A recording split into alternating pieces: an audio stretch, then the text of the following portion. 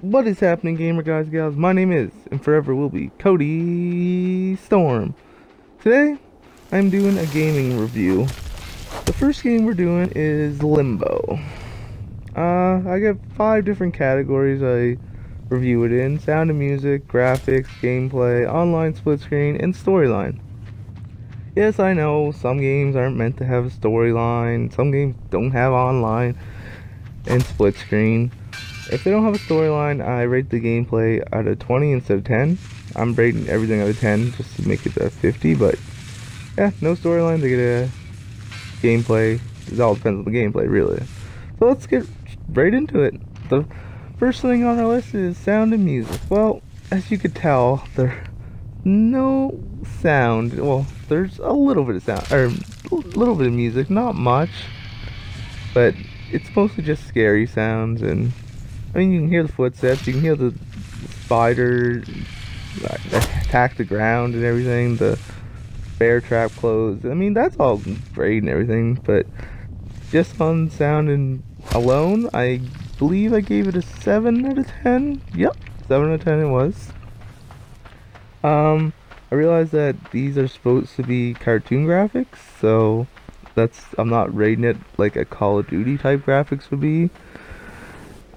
And still, for cartoon graphics, it's not that good. All you really see is black and gray. And yeah, so for cartoon graphics, I don't have much else to say. I mean, I like the background. The background's pretty cool. And yeah, but I gave it a 5 out of 10 for graphics. Excuse me. Online and split screen. In my opinion, guys, a game has to have at least online, or at least split screen. You can have 2 people playing this game easy. You can have 2 people playing any game.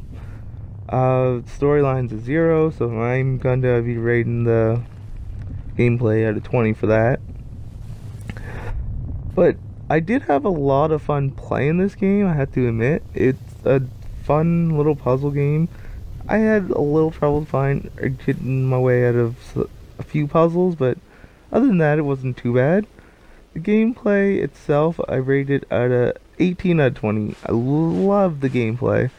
It was a super easy game. The pick up and go, 3 buttons. You only move, you jump, and you grab items and pull it or drag it. It's not for a younger audience because it's a little more of a darker game. As you can see, my guy is wrapped up in a spider web, and there's a part in the game where you're walking across the bridge, and the bridge collapses, and then a rope is hanging around this guy's neck, and you hear the neck snap, and it's just, I wouldn't recommend it to a younger audience. It's just not to me. Teen for teen, but overall it was a pretty decent game. I had fun playing it. I only played it for 2 hours. I have a 2-hour time limit for each game I play, and I probably got about halfway through it, I'd say, maybe 3/4. I definitely would go back and try to beat it again.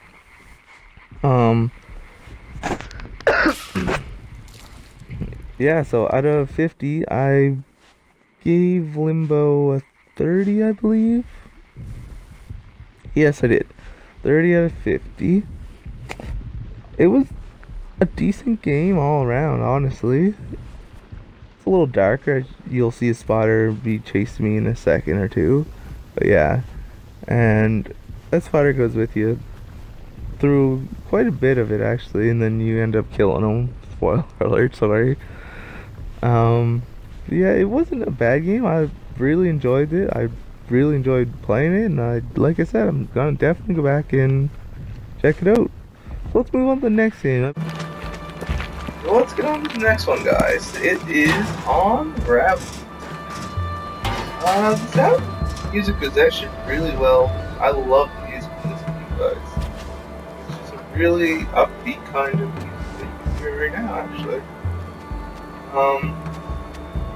Yeah, so sound and music, I give a 9 out of 10. Graphics were really good, considering it's not supposed to be real graphics. Well, yeah, I guess it could be real graphics. Anyways, for graphics, I'm gonna give it an 8.5 out of 10. Not bad at all. Like I said in the previous game, online and split screen does not exist in this game. It would be so much better with the split screen. You could easily have somebody along with you. Have a blue Unravel guy.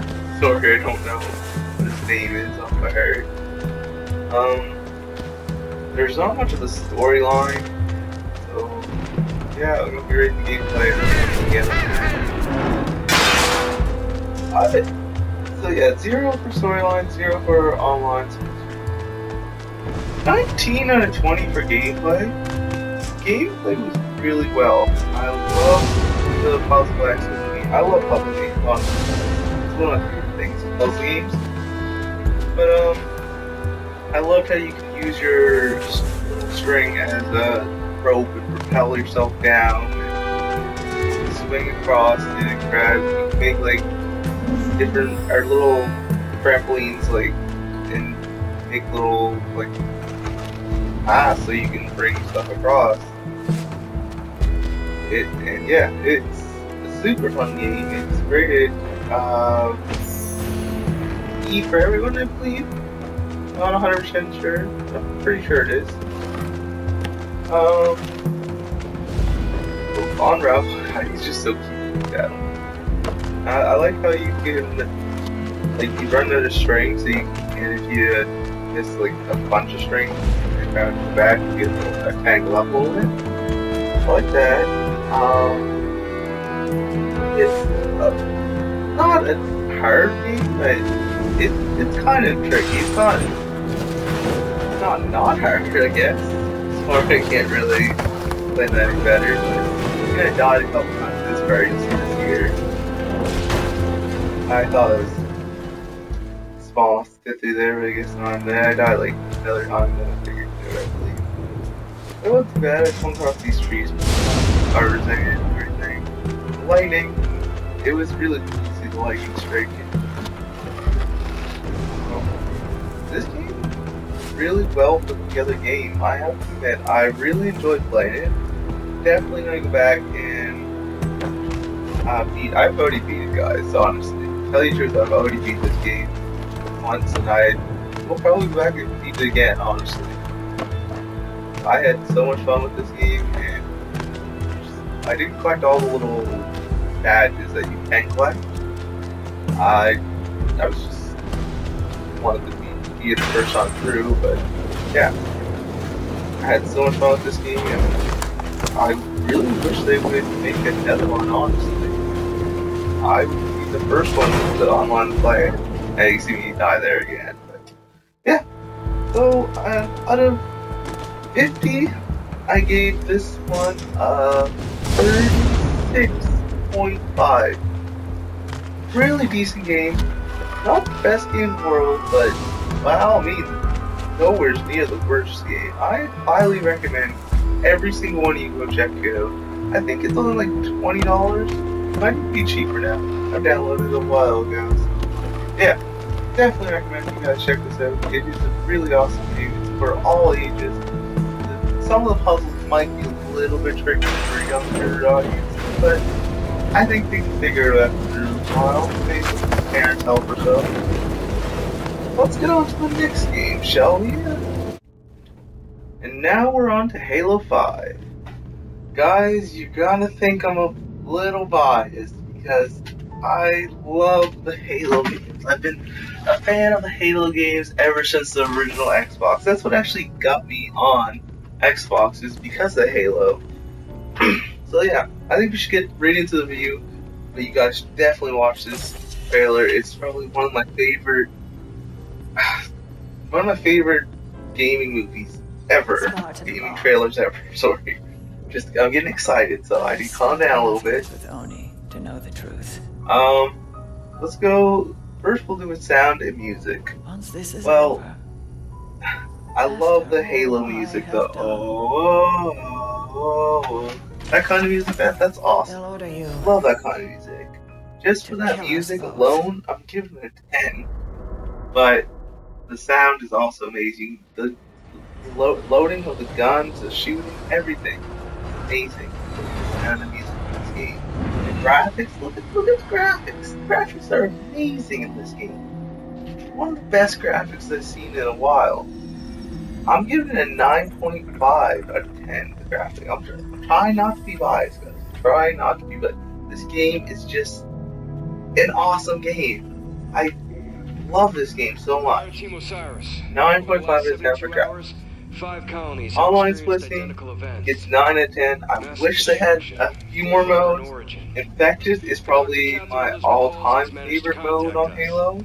She claims to have information on these attacks. You don't have to be good at Halo. All you do is is currently in Covenant you custody. go with shooting a shotgun. Only with the shotgun, the aliens are dead. It is back to infinity. Storyline is a 10 for you guys. 10 a 10 storyline.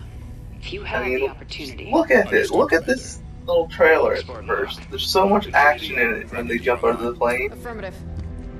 Say, before we make this jump, anybody want to say a few words? Gameplay itself, I'm giving it a 10 out of 10, guys. So can everyone else.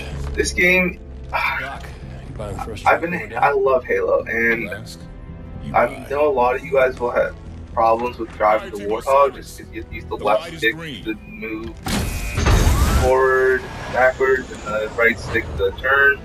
I'm used to that now after playing all the Halo games. So yeah, I kind of like that. I mean, it is rated T. I don't consider it bad for younger audience. It's probably just because some of the aliens might be a little scary. The game itself might be a little harder for the younger audience, but other than that, it's... Comm check. I don't have a problem with this game at all, guys. Copy that, Tanaka. Like I said, you guys are going to think I'm biased. There's going to be so many comments about Call of Duty and how it's better than Halo, and you know what? That's your opinion. I love Call of Duty myself, but Halo is probably one of my favorite series of all time. It's just amazing. The storyline, everything is amazing about Halo, guys. Anyways, out of 50, I'm giving Halo a 48.5. It's gonna be one of my best reviews in a while. At least until I play Call of Duty Infinite Warfare. I bet you that's gonna be a love face. And yeah. So I plan on doing a video of that in the future. Look at this. Look at this. This is amazing.